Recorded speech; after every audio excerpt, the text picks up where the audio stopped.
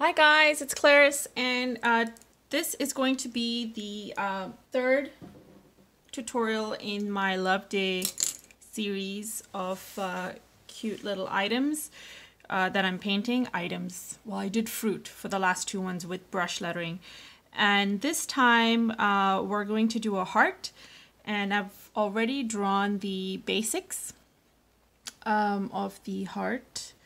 And what we're going to fill it in with is bulbs or peonies or blooms, like peony rose type blooms. I think it'll be more peonies, but because it's going to be loose, that's why I'm loosely giving you names of flowers that it could look like. And essentially what I've done is like I've mentioned, I've drawn the heart, and I have just roughly sketched out where I want my florals to be. I've done a similar tutorial like this before, except that heart was bigger and the florals in it was a lot tinier, were a lot tinier. This is going to be looser, smaller, bigger florals inside, and quicker to do. So let's get started. For my brushes, I'm using my Squirrel Mop 1, my Silver Black Velvet in the 8, and then also the 4. Why am I rolling away all the text? There we go. So that's what I'm using. For my colors, I am going to use purple, possibly some red, 2 types of greens, and a little bit of yellow. And I'm not going to show you the colors right now because I want you guys to kind of not focus on the colors I'm using, but kind of try your own as well. Like you can use mine as a, what's the word I'm looking for? As a rough idea. But please, I want you to kind of come up with your own color combinations, and let's see how that flows and goes. So to start off, I will use because the florals are smaller, I think I'm going to use no, let's just go with it. I'm going to use the 8, and I'm going to get my color, which is going to be the purple. Well, it's like a purpley red. And I'm just going to make sure that I get a lot of it on my brush, and then I am ready to add the color on here. So my bulb is facing this way. So I'm just going to do a lot of, they're kind of like C strokes or comma strokes. So we're just going to start off like that, dipping in to get some water.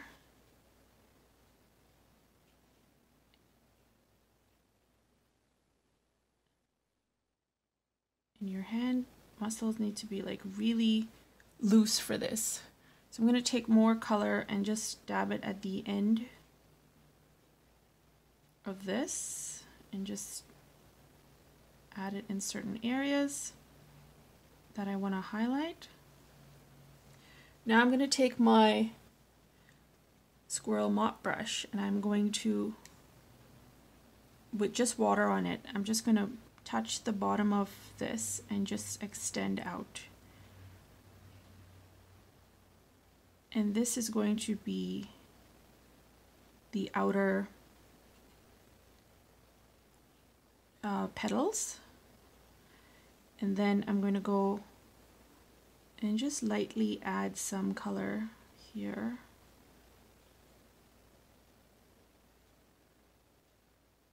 And I want a variation of this just so it looks slightly, variation meaning like I want to add some purple just to kind of give it a little bit of a different, like dual tone kind of feel. So I'm just going to do that and let that dry. Maybe just spread it a little bit on this floral here. And just extend some here. And then using my Squirrel Mop brush, I'm just going to lightly do some dabs at the top to kind of make it look like it's petals on the other side. And I want to touch the color that's right there just so it pulls from it and extends into it. So we're not looking too transparent. All right, now going back with this brush, I'm going to get more of the purple or the pink, purpley pink, and just add some dabs here and there just to kind of make sure it spreads nicely.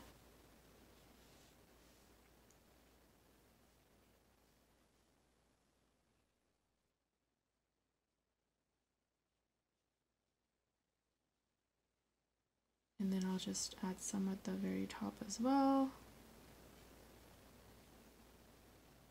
Very loosely. And there we go. We have that peony. And then I want to do the same thing for the other side. So this one I will do facing downward. So I'm going to do this.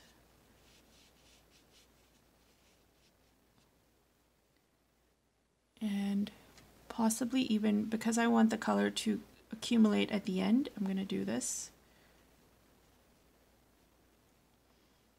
And then using this brush, the Squirrel Mop brush, I'm just going to extend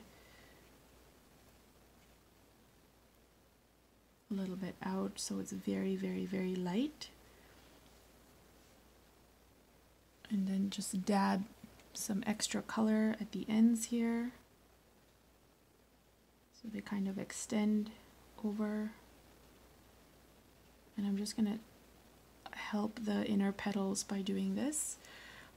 And then just adding more strokes. The majority of the strokes are literally just like you're doing little C's or little arcs. Adding my purple just for that little variation in color and pop.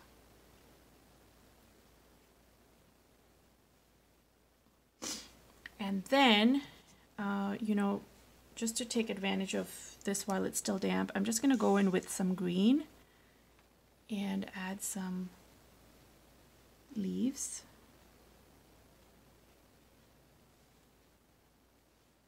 Remember I said I'm using two kinds of green, so I used one and now I'm using the other. Maybe it's best to kind of just mix it on your palette so you can see the color, how it turns out.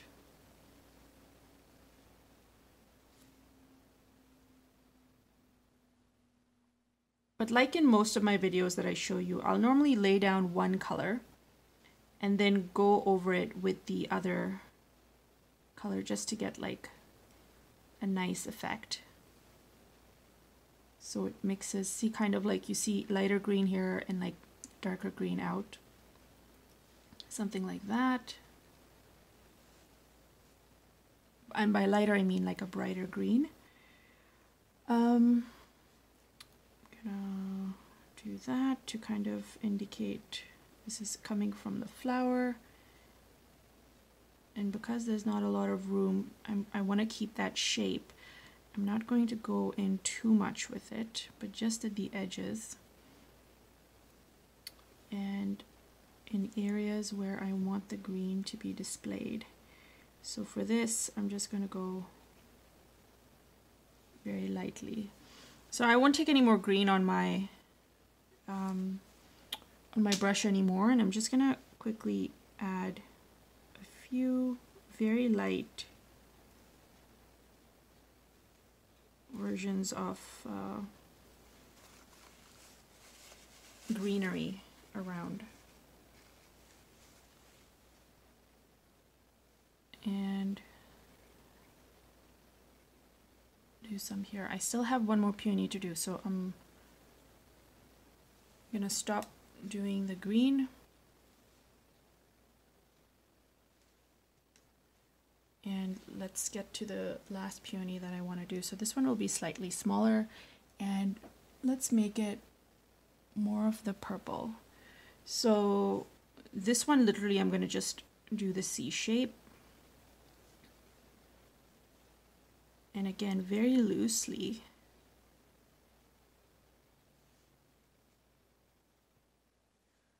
Do that. And then taking this brush of mine, I'm gonna just go to the edges and just add a little bit of extra. So these are the lighter petals that kind of come out. I've got a little bit too much water on here, so it's not running as nicely as I'd want it to be running like the others. But it's a good thing when you have your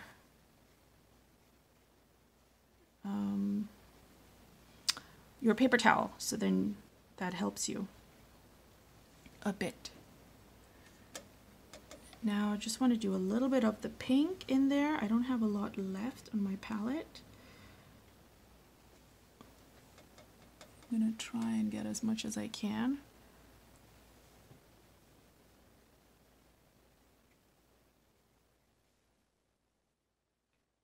And very lightly, because we don't have a lot of space. So I just want to do that lightly as possible. And I'm going to add some within the center as well. And just towards the edges, just so it can kind of go up. And I realize I'm using the Squirrel Mop brush, but I guess because it's the end and I'm literally just trying to catch it while it is still damp, I'm not being too stringent about which brush I'm using. Now I'll use the number 4, and I'm just going to do the rest of the greenery. And I'll be sure to add a little darker greenery on there. Now that I know where all the flowers are placed, I can be a little more specific in my putting down of the leaves, so to speak. So you always want to make them go in a direction of some sort. So it's nice to kind of, it adds some movement and such to your painting when you kind of give it a direction and they're all kind of headed in that same direction. And I'm gonna add some at the bottom here.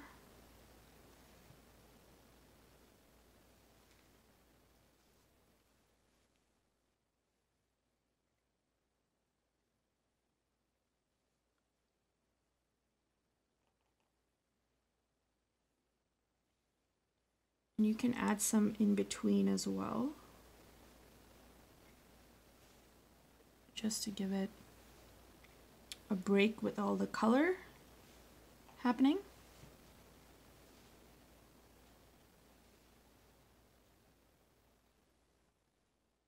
Same thing here. So you kind of use your judgment and decide where you would like it to go. Again, this is a very loose style of painting, so it doesn't have to be completely perfect or look a certain way. You can kind of go with the flow. And if you want, you can even add a little bit of an extra floral. And by that I mean, like, say if you want to add in a little bit of yellow and just light hints of, could be like yellow flowers that are just framing the peonies almost. And so it's literally just hints of color, if anything, that indicate that, oh look, these are florals as well, and they are yellow.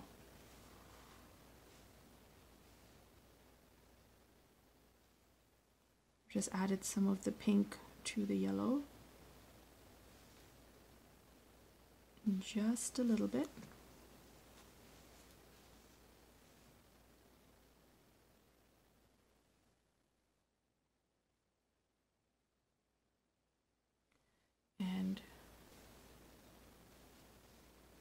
literally this is the entire painting. So actually, this is not the entire painting. What I also wanted to do was, because these are dried up, I wanted to show you one last bit that you can do to enhance this painting. Oops, I'm just throwing my brushes now. That you can do to enhance this, and that's essentially just waiting for this to dry and then adding another layer of color on top, just to, again, re-emphasize the petals and strokes and what have you. And for this we'll use, I'm just trying to think which brush we're going to use. We're going to use the, we'll use the number 1 in the Squirrel Mop brush. The reason I had to think was because we don't have a lot of space again, and I don't want to use a brush that's too thick and then kind of lose out on the space. So I'm using my red that I have, and I'm going to mix that in with some of the purple that I already had, and that gives me like a reddish purple, and I'm fine with using that. So I just want to use the same strokes, but we're just enhancing the look of it. So let's start off with this one here.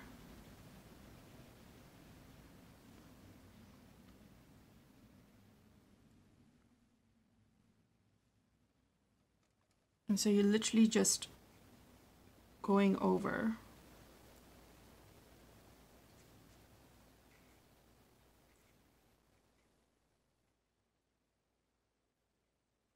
And just highlighting certain areas of your base painting. Same thing here.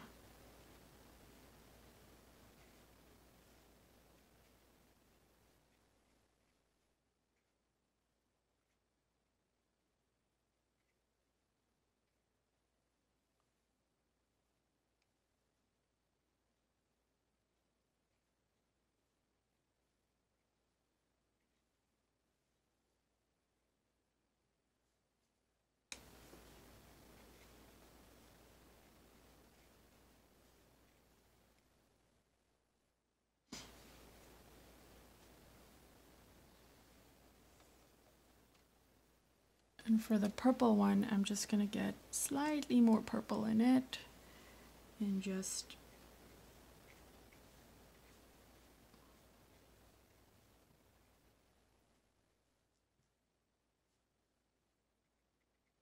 and the centers you want to just dab as much color as you can, just to make it slightly more saturated looking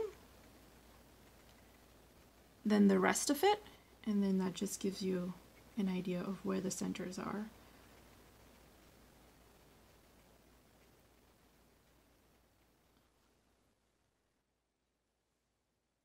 And I guess another thing you could do is you could even take some of the yellow that you have and just add it to the center, and this way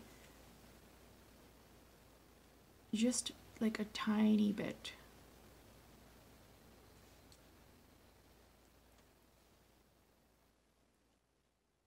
Nothing too ecstatic or crazy, and voila, you have your heart with loose peonies and florals. So hope you guys have enjoyed this. Let me know in the comments what you guys think. If you have any questions or suggestions, I am happy to respond. Thanks so much for watching, guys, and yeah, keep forgetting.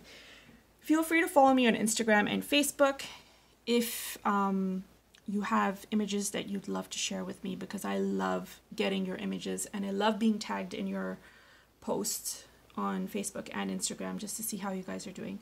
So thanks so much, guys, and we'll chat soon. Bye!